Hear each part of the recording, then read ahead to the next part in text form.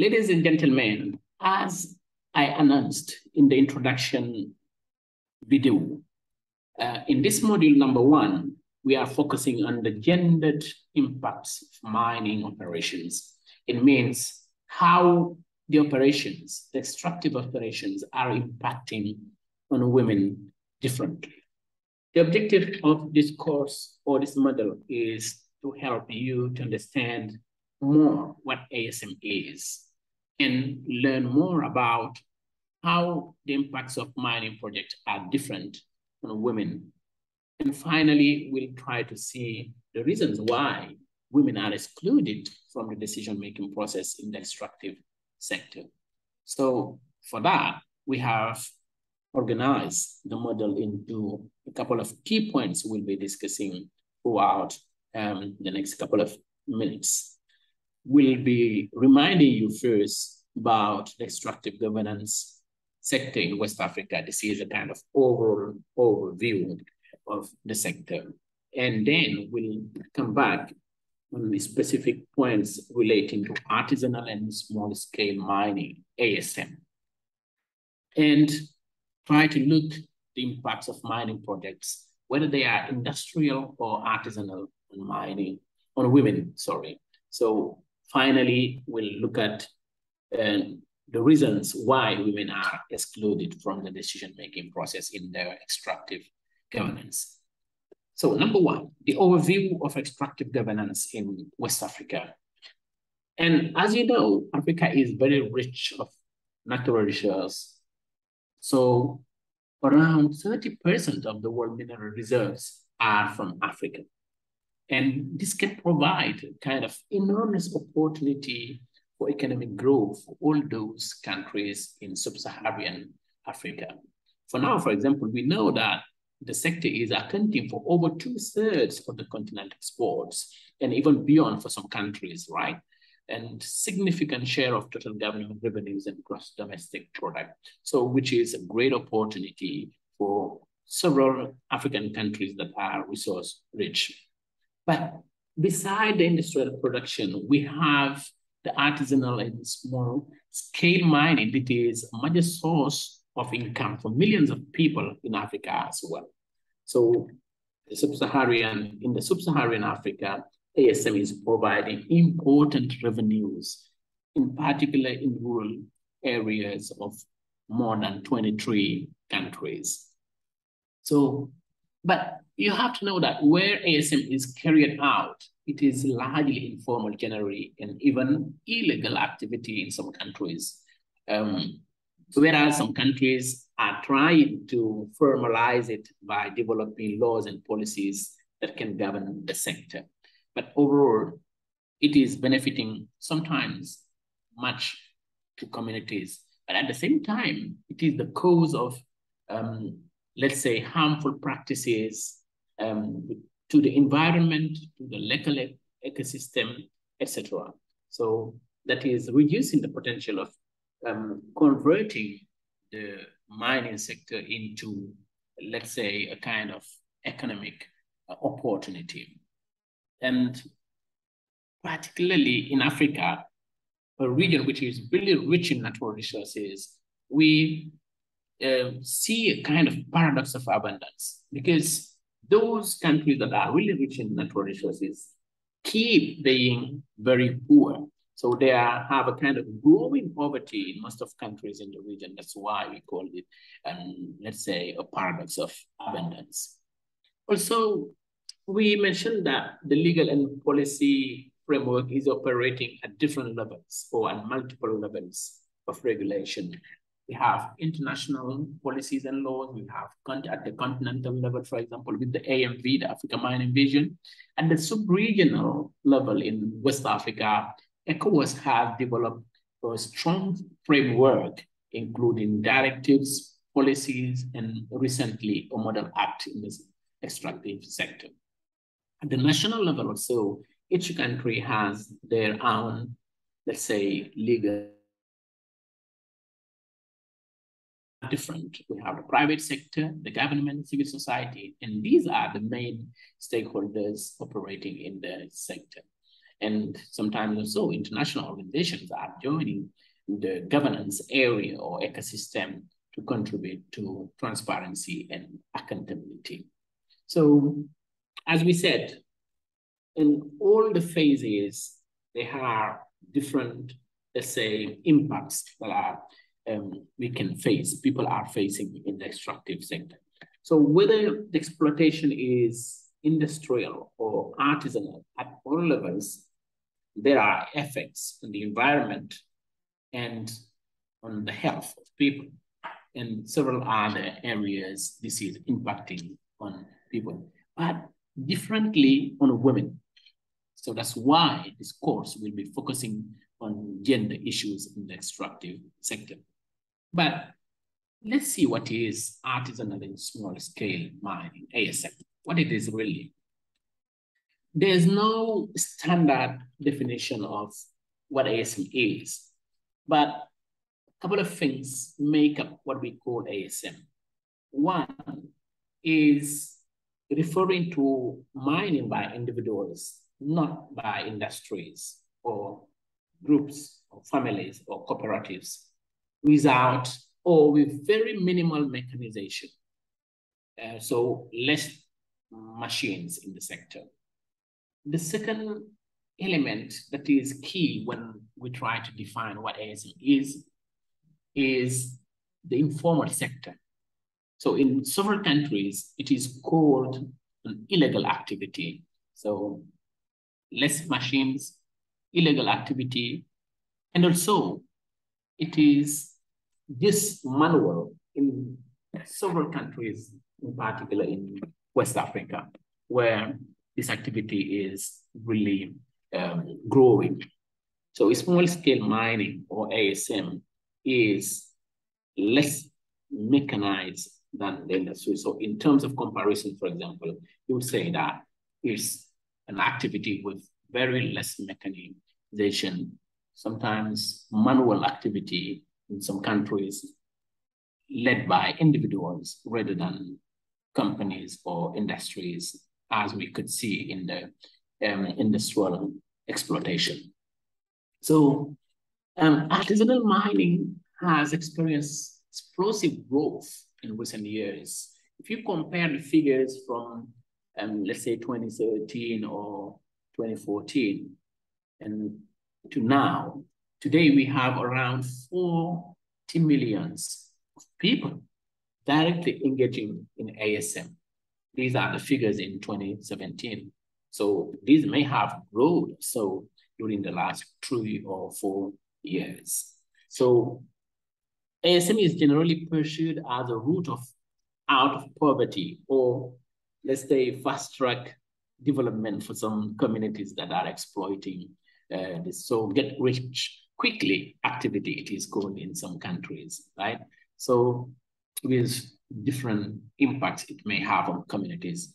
But despite its low productivity, ASM is an important source of minerals and metals.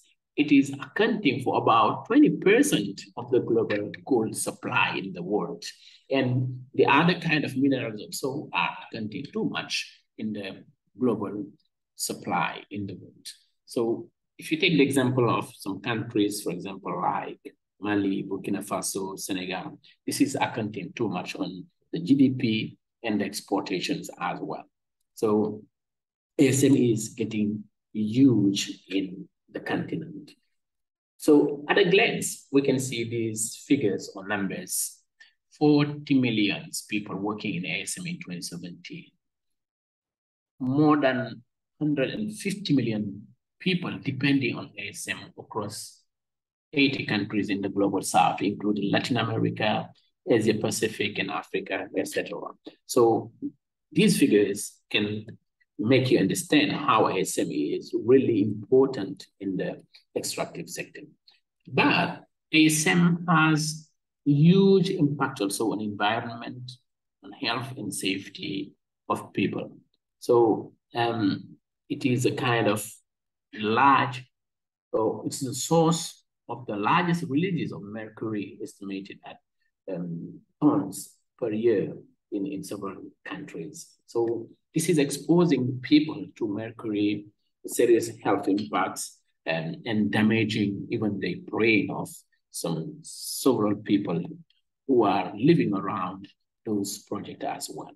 There are also high risk of security and safety using some chemical products around the activity of ASM.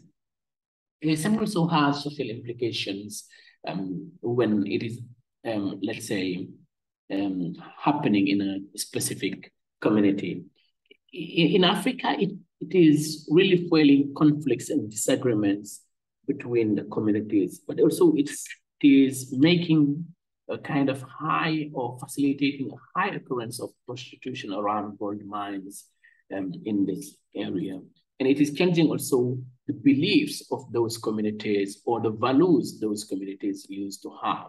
And this is also a great source of crime and conflicts in several countries in West Africa.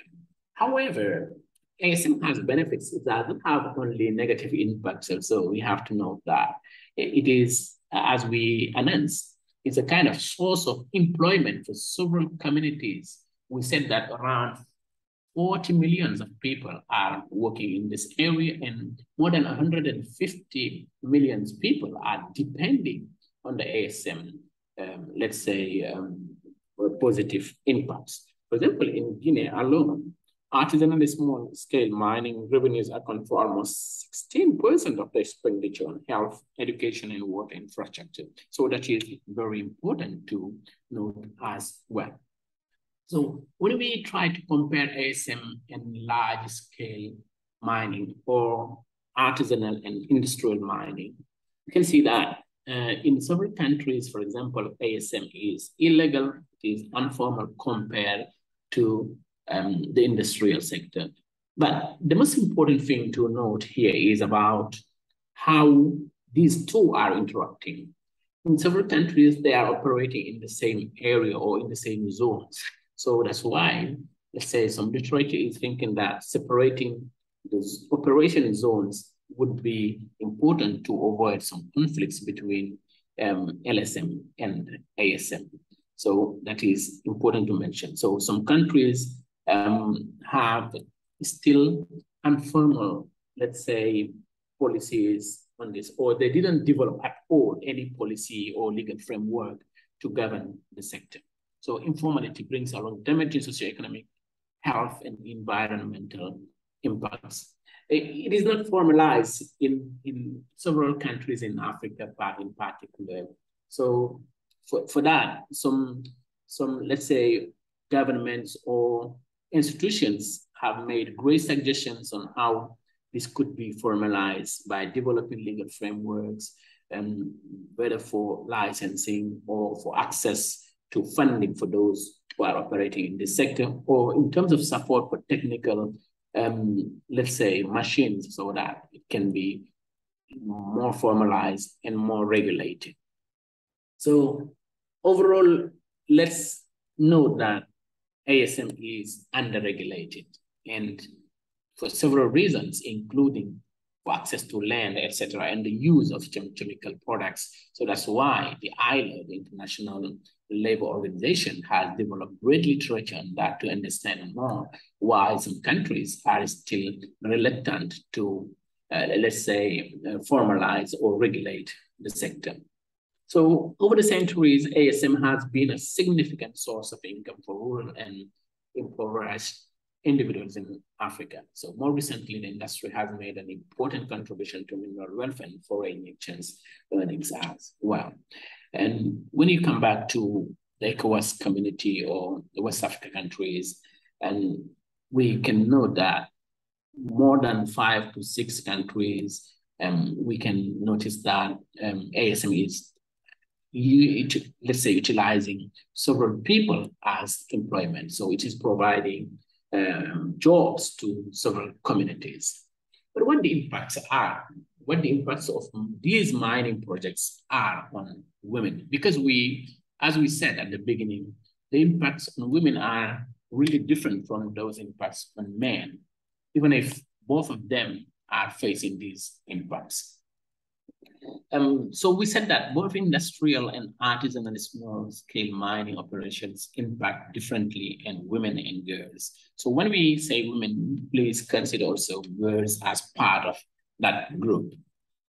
So let's start by the industrial operations and see how these impact on women. First of all, the impact on their land, livelihood, and food security, as we said in the first course on the fundamentals of natural resource governance. So in many rural contexts, women are responsible for growing food or collecting firewood, they will forest plant fruits and herbs, etc.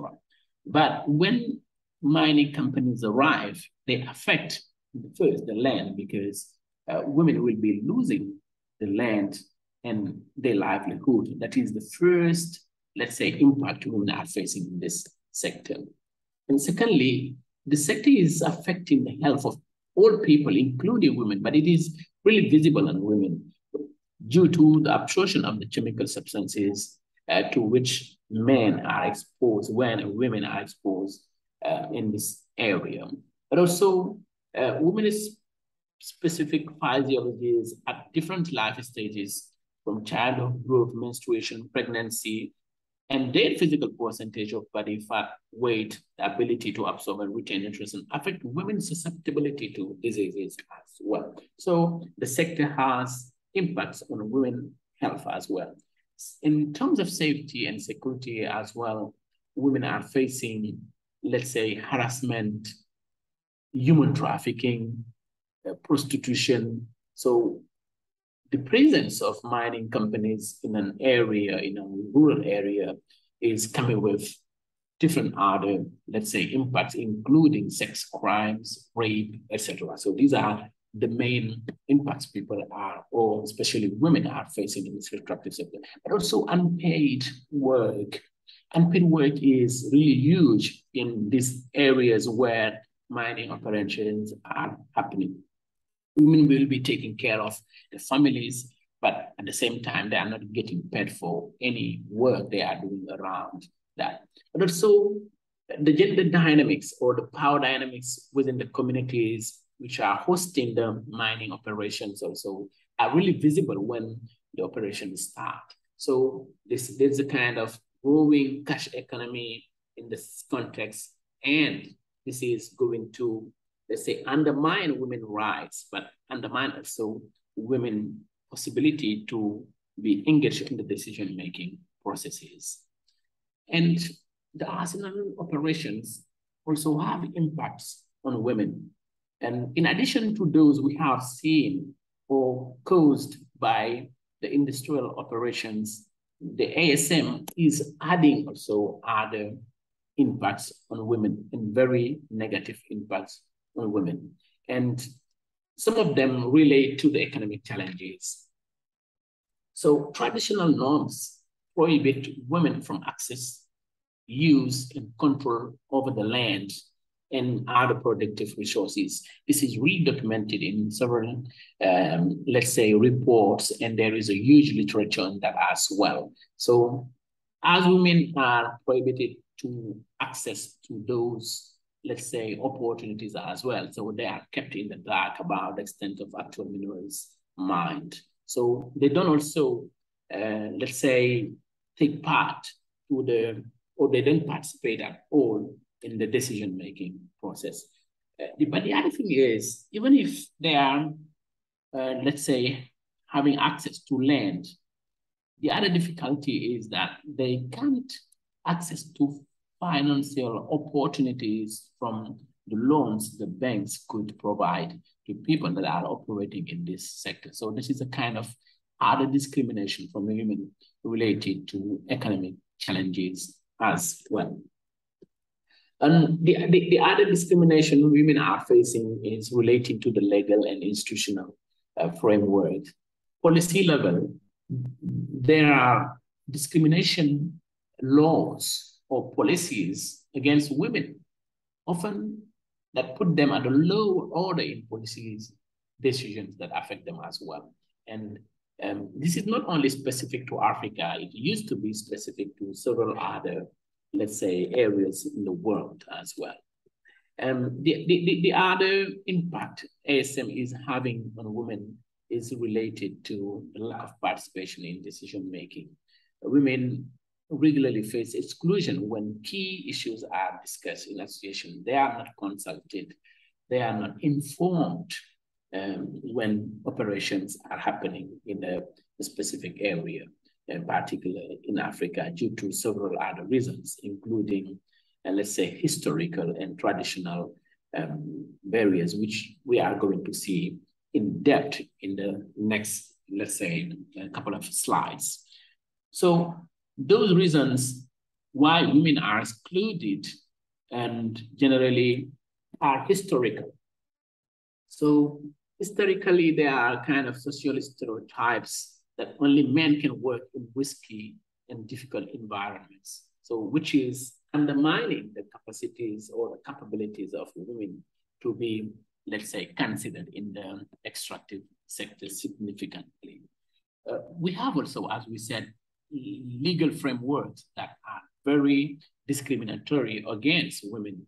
So even in the 19th century, for example, in the UK, they used to have very clear provisions that prohibit women and young people to work or girls to work in underground mines, for example. So these are examples of discriminatory legislative frameworks. But also the new legal and policy framework, the recent one, are really gender blind. They don't really consider women in the extractive sector. We have also cultural bias that prevent women to have, let's say, strong access or significant access to the resources in the mining area. These are cultural or traditional factors that undermine women's participation to the decision-making mechanisms. So that means women cannot decide or cannot make decisions as well. We mentioned the unpaid labor and time limitations due to that unpaid labor. Unpaid domestic labor primarily conducted by women requires a large amount of time and effort so that women cannot even have sufficient time to participate to the decision-making processes, even if they were given the possibility. And finally, the lack of access to critical resources, as I mentioned it, women, as they don't own the land, they don't control the land, generally they don't have any, let's say, guarantee to have a kind of loans from the banks that could be supporting that. Also, unequal access to education. Gender inequities in access to education beyond primary school undermine fair access for women and girls to those opportunities, including employment opportunities or the participation to the decision-making processes as well. So these are the couple of things I wanted to share with you in this first module about the impacts of ASM on women. And we have provided a very long reading list you can have access for this model.